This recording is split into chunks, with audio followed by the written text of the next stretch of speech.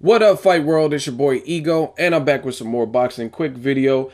And another Ego rumor mill has come into fruition. It's now official. Danny Swift Garcia will be facing Paulie Malignaggi.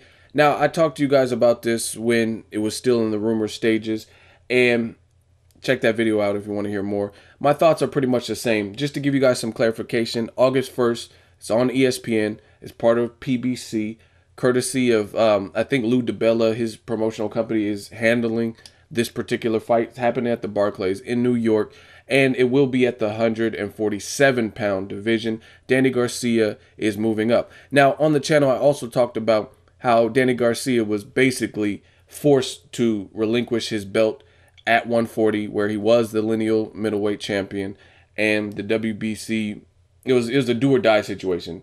He either had to fight Victor Postol or relinquish the belt. He couldn't fight Paulie Malignaggi. So he made his choice, got rid of the belt, and it looks like he's moving up to welterweight, which is interesting because the welterweight is stacked, and Danny Garcia has had some suspect performances.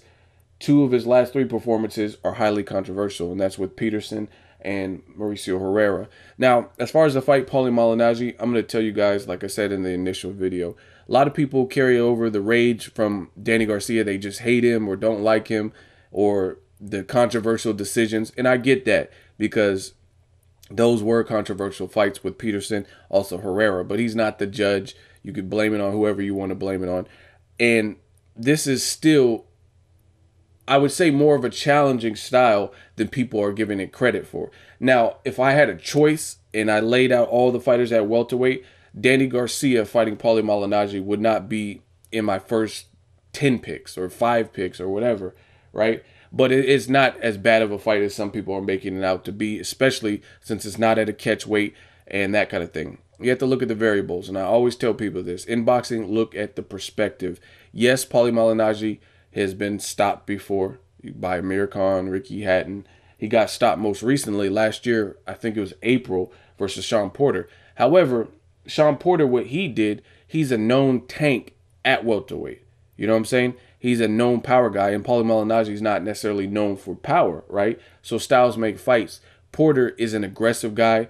He had the momentum. He had just avenged the Julio Diaz draw, and he steamrolled Paulie Malignaggi. However, that doesn't mean Danny Garcia, those are different variables. Danny Garcia, that doesn't mean he can move up to a new division, carry the same power, and steamroll Paulie Malignaggi like Sean Porter did. Because Danny Garcia, if you know anything about boxing, his style is nothing like Sean Porter. Sean Porter is kind of like a rugged former football player, come forward guy, and he'll pressure you. Danny Garcia is more of a counter puncher. So these are different fights. And then the biggest thing is Danny Garcia has struggled with much of what Paulie Malignaggi does. Malignaggi has an underrated, very good jab when he uses it, and he keeps that pumping it out. He has a good jab.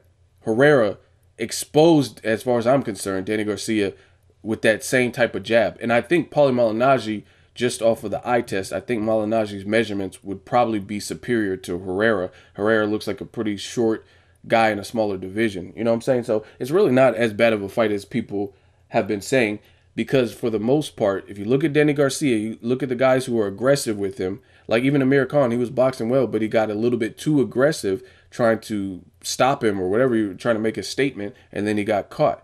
That's what Danny Garcia does well. Eric Morales in the rematch got caught.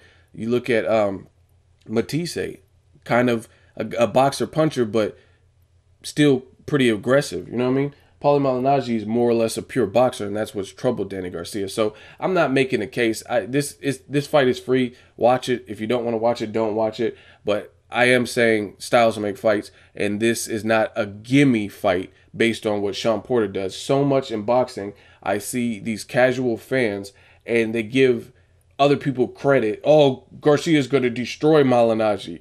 Why? Because Amir Khan did, or because Sean Porter ran through him? It doesn't work like that. You still have to, styles make fights, and you still have to earn your own stripes. Fact is, Danny Garcia is moving to a new division. He shouldn't be that confident because most people believe he lost to Peterson and or Herrera or both. You know what I'm saying? So it's different timing. Sean Porter, at the time he fought Paulie Malignaggi, he was a champion, and that was a title defense. Different circumstances, Danny Garcia just had to relinquish. So not a terrible fight, not necessarily a fight that I was requesting, but it's for free TV. It's not as bad as some people are making it sound. Some people are saying it's a cherry pick and whatever. But I mean, honestly, Danny Garcia needs to do something to get back on track because it's not looking good. So if he were to go up and just fight Keith Thurman and Kell Brook, then his career might be over if he don't beat them. And that's just as clean and clear as I could put it. You know what I mean? As far as the boxing business, you know what I mean? This is a good move from his PR team because first fight in a new division, you know what I mean? You don't want to, like, look at Brandon Rios, for example. And then I'm done. Brandon Rios, first fight at welterweight, he fought Pacquiao. Good opportunity, but you've seen what happened. You know what I'm saying? And Rios was coming off of a loss. Garcia was coming off a win, but most people thought it was a loss versus Peterson, right? So now you look at Brandon Rios and look at what people are saying. Like, oh, he's overrated and Pacquiao embarrassed him. He started crying after.